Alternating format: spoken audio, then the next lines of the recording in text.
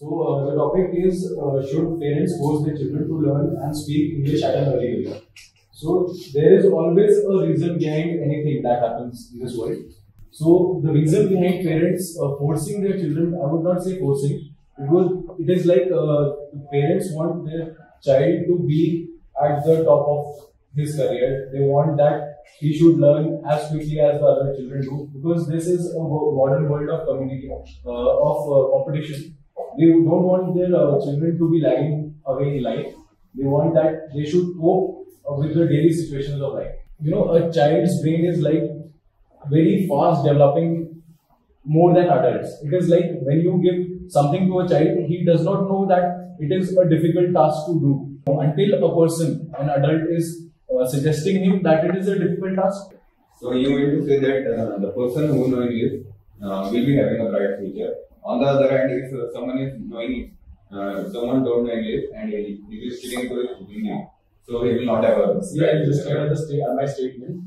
It is normally we stay in Dehradun, India. It is basically a person, say for example, Garhwal, is come here to study, and he has done his schooling in Hindi medium. He faces a lot of problems. I have friends myself. I have seen them personally.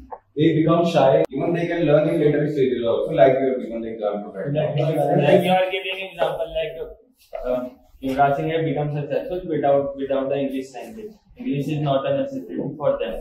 This is my main point. Your statements are really, I'm sorry to say, but your statements are really contradicting the diversity of the Indian culture. Because according to you, a guy born in Punjab, Kerala, they should be taught their regional language, they should be taught English language, and that too forcefully. So if this happens, so Indian diversity will be in danger, because then whole India will be knowing English, and what will happen to the regional languages. And as you talk about bilingual, so I don't think that in India there is anybody bilingual. In North India, everyone knows three languages: Hindi, English, and their mother tongue. In UP also three languages. Uttarakhand also has three languages: Gadwali, Kumaon, and Jaunsari. So every state in North India, people know three languages. So if you talk about that, learning more languages improves our mind. To North India already know three languages. So I don't think there is any need for learning other language. And as you talk about English also, English is taught in school also, college also, every time. And as you talk about we are coming here, somebody has said that why we came here. So if you are saying that you came here to learn English,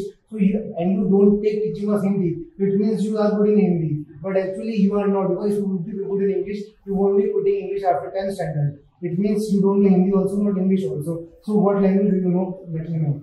If you talk just about India, the historian says India is not a country. India is kind of continent. We can just say India is kind of continent with many languages.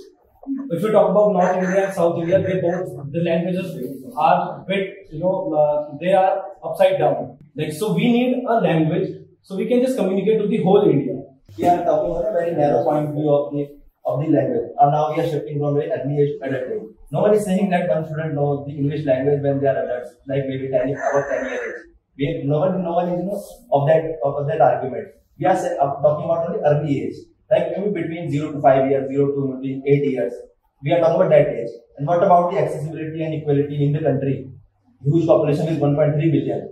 How many English school do you have? Like with ICSE board or maybe the school set up by Christian missionaries. How many schools? Maybe 100, 200. But what about the other schools like Hindi medium schools, like maybe CBSE schools where the language is not much focused? Like maybe when I was in 11, 12, there was no grammar. They completely eradicated those things. So we are talking about the whole of India. We are not talking about the privileged people like we are living in the city. What about the urban? What about the rural people where there is no infrastructure? We should first talk about the infrastructure. Like many of us, maybe lived in the Garhwal region.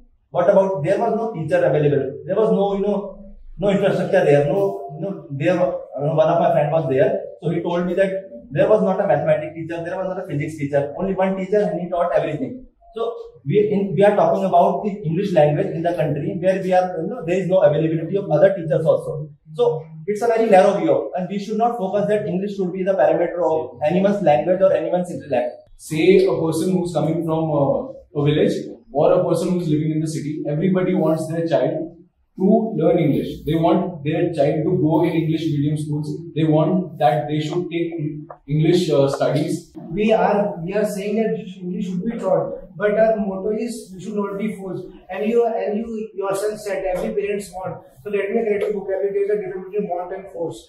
Wanting means that they want that it should happen, and force is meaning that they are forcing that you should have to do this. So they are. That's why I am saying that there is a difference between forcing and wanting. And as you also talk about a lot of languages, as he also said that beyond Ganga English and dialect changes. So that I also support this. Also, this is there in Uttarakhand, but my concern is that the diversity of languages India has, it shouldn't die. I don't know which India you all are imagining that everybody should learn English. We are not in 2040 or 2100. We are not in that. No, we are heading towards 2020. Yes, we are heading, but the practical is that in today's India also everybody do know Hindi. Yes, we are second most English spoken country, but still if you just go out of Dehradun in rural area of Uttarakhand only, people don't know English. If you go and trekking, if you want something, you don't know Hindi. How will you ask for a cold drink and a coffee? Because from childhood you are learning English. How will you communicate with those people? What will you do in tribal areas? You go to Ladakh, they don't know English because they are proudly speaking Tibetan language. So how will you deal with this? And as he said that from people from Kerala, how will you communicate with, how will you communicate with this? Indian embassy is communicating with Spain also and with Portuguese also. They don't have any problem with this. I want to say that at that early age, children don't know what is good for them and not good for them. So children think that their parents force them, but that's not force. They know the future. They want to save their future and want them to learn that language that helpful for them in future. So English is a language which really helpful them for in future. So that's why parents force their children to learn English at the early age or speak in early age. The age of learning never ends. If you see, there are lots of content available on YouTube as well as in Google, but they all are in English. If you want to learn something learn something in English, but we don't know how the language, we don't know proper English, then how we will get access? Speak to them directly. Speak to them. How we will get access to that knowledge and whatever the content available on YouTube. But if we know that how the English language, if we know that English very well, then we can get access to all the contents available on YouTube and Google. That's another point. Nowadays, everything is available in Hindi also, right? But we can make most of the content which is available in English as well. So on the other hand, we have Hindi too, right? It's not the point that someone who knows English, only he can have access to it. As he mentioned, we are not into 2044 right now. But India, as you may be knowing, it is a developing country. So it will be easier if you learn English at an early age than learning English. Example of Yuvraj Singh, if he would have learned English at an early age, it would have been easier for him to speak later on in the interviews. Not saying that India played well and this all. Like Pakistanis, most of the Pakistani players cannot speak English. But I am saying that at an early age, child should know its region and its home language. As I said, English is not everywhere. If you join school, he'll be getting English only from college also, in school also, when he'll be professional. English everywhere. But my motto is, if at an early age, if you start learning English, then how will he deal in real life? How will he communicate with those common men? Because